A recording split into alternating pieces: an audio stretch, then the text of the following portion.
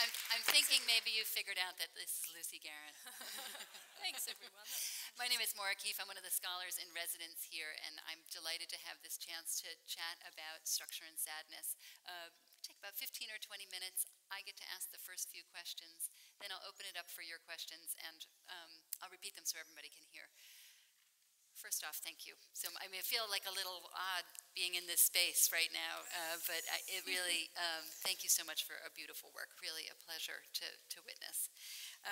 One of the things I was thinking about watching this work, to just start at the sort of most basic, is props are tricky, and having props be so much a partner for the dancers in this work, does it ever just not work? And what happened? I mean, this is live performance. It's not like you could say, wait, we're going to start over. Little things go wrong, yes. We've never had a complete disaster, but we've had little parts of the tower collapse, and tonight you may have noticed the dominoes didn't quite all go down, and it's actually really demanding for the dancers, because they can never just sort of let go of the here and now and the sort of functionality of the building, and they have to sort of switch out of that focus into a sort of very different headspace for the dancing, especially in that first part where they're moving backwards and forwards. So they can just never relax, and neither can I actually when I'm watching it, because I think sometimes when it goes really, really well, people think that there's some trick to it, or that somehow because it's theatre it's very stable, and maybe it clicks together or something like that. But it, as you can see, it's always on the edge and always quite a sort of tenuously balanced structure. One of the additional challenges you give them, besides that they have to build the structure, then do the gorgeous full-body dancing, is you're actually reducing the amount of space that they have to dance in as the structure gets more complex, but you don't let down on what you're asking them to do. And could you talk about a little bit about what that was like for you, to be sort of shrinking the space for the dance stage? Yes, well, there was a little bit of a struggle between me and the designer, I think, in that area. and I think that really works, because the dancing actually becomes more wild as that section goes along. And so I was always kind of fighting a little bit for more space for the dancers, but it was really great actually that he insisted on this kind of fairly divided space with fairly contained areas for dancing. It certainly builds the tension. Yes. So another thing I was thinking is that you really make us choose. You give us these duets, but you also give us the intricacy of the work being done, and you don't let us very much just look at one or the other, that we have to choose between as a viewer. And did you think about that, and how to balance those two very different kinds of activities?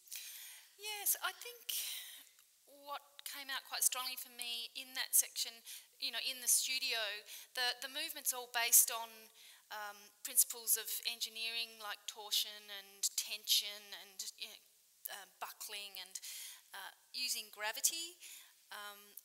And so it was a kind of work that we were doing, even in the investigation of the dancing, the bigger dancing section. So it sort of feels in a way moving from one to the other, almost like a sort of parallel between the work done by the dancers on their bodies and the work of building the structure. And did you trust right from the beginning, when you were first experimenting with different kinds of physical materials, the cards or the strings that we see, did you trust right away that it was going to be interesting to watch that kind of work?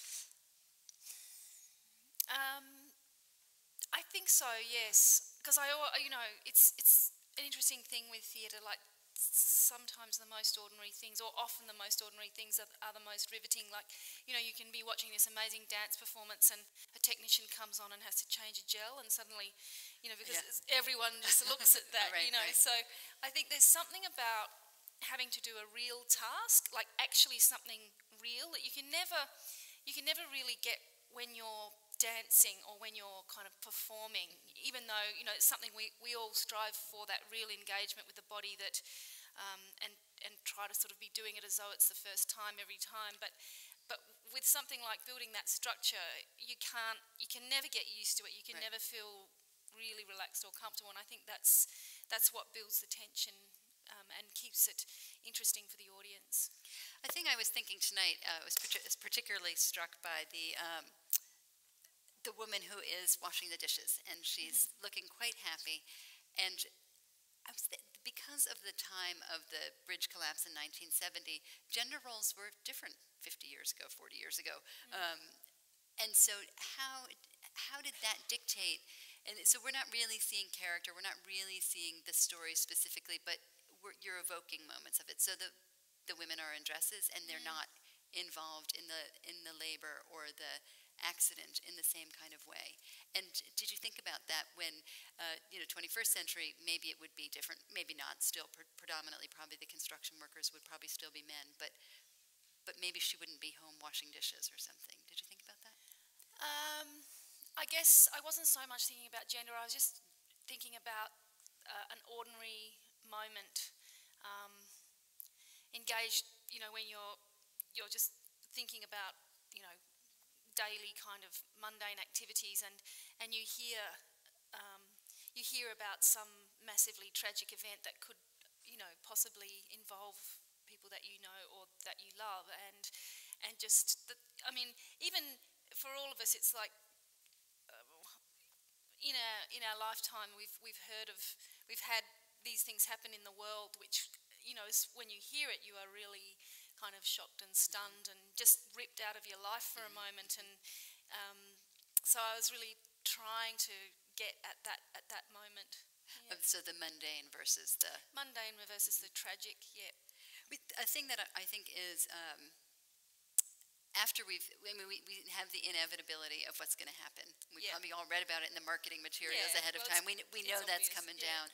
But then this beautiful, what we're left with of the chaos of the lights disappearing and giving us the bridge, and then you reintroduce some of the duets and the beautiful movement material we've seen in the beginning, but now we have the whole stage space for dancing. Could you talk a little bit about how the concept of this order came and what it was like to bring the dancing back in a sort of safer environment, or an afterwards kind of moment? Well, obviously, that's the rebuilding of the bridge, and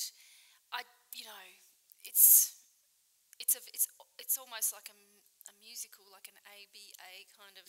I mean, I was just thinking that the other day. It's a very classic kind of form for a work, and I just found that with the rebuilding, I didn't really need very much apart from this kind of fairly structured choreographic section where people were interconnected and were responding to each other and sort of creating pattern and movement, and that seemed to be enough to suggest reconnection and community and I guess trust. It's also it's a life does go on kind of thing, and that the world has changed, but maybe it's not changed so much. I mean, so we don't see the men's duet that we had seen with the sticks connecting them. Now they no longer have the sticks, and so there's some very affected. So it's changed, but it's still a familiar place, I think. So my last question,